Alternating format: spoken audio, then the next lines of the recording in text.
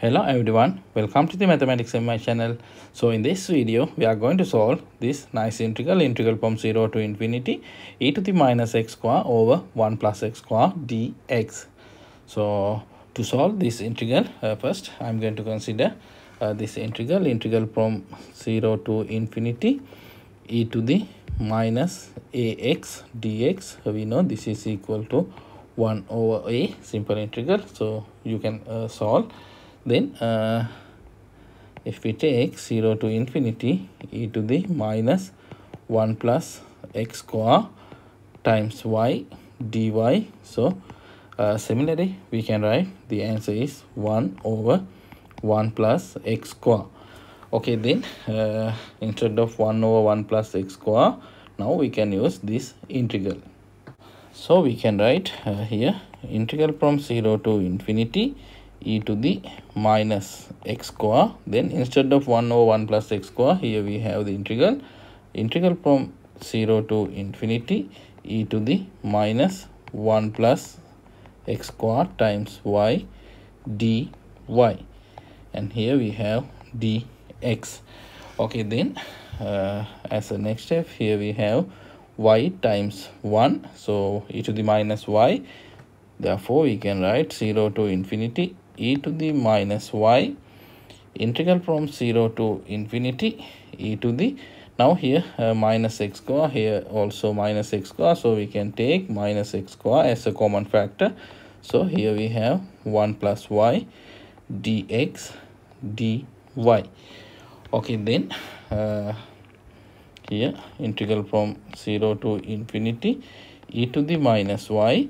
Now we know about Gaussian integral from 0 to infinity e to the minus ax square dx is equal to 1/2 the square root of pi over a. So we can write here 1/2 square root of pi over 1 plus y dy. Okay, then let us simplify. We can take square root of pi over 2 as a factor, and also we know it's a constant, so we can take outside of the integral sign. So here integral from 0 to infinity e to the minus y over the square root of 1 plus y dy. Okay, then I'm going to take a substitution. 1 plus y is equal to t. Then we know y is equal to t minus 1. Also, if we differentiate, dy is equal to dt. So we can plug in here square root of pi over 2. Now limit, we know when y approaches to 0, t approaches to 1, y approaches to infinity, t also approaches to infinity. Then here e to the minus y we know t minus 1, so minus t minus 1 over the square root of t times dy, we know dt.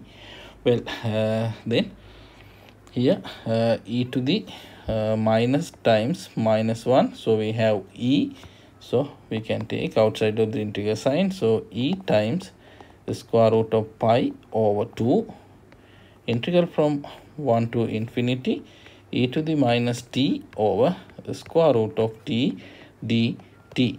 Okay, then again I'm going to take a substitution. The square root of t is equal to u. Then we know t is equal to u square. If we differentiate, dt is equal to 2 times u du. Then we can plug in. So here we have e times square root of pi over 2. Now limit, we know also 1 to infinity e to the minus t, we know u square over square root of t, we know u, dt, we know 2 times u du. Then this 2 get cancelled, this u also get cancelled, so we have e times square root of pi times integral from 1 to infinity e to the minus u square du. Okay, let's call the complementary error function. We have the function ERFC of x is equal to 2 over square root of pi x to infinity e to the minus t square dt. So we can write here e times square root of pi.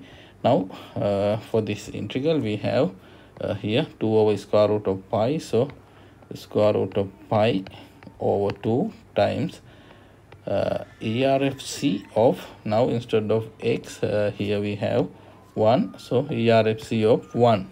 Now we have e times pi over 2 times complementary error function of 1. Okay, this is the answer for this integral. If you like this type of videos, please subscribe this channel. Thank you for watching.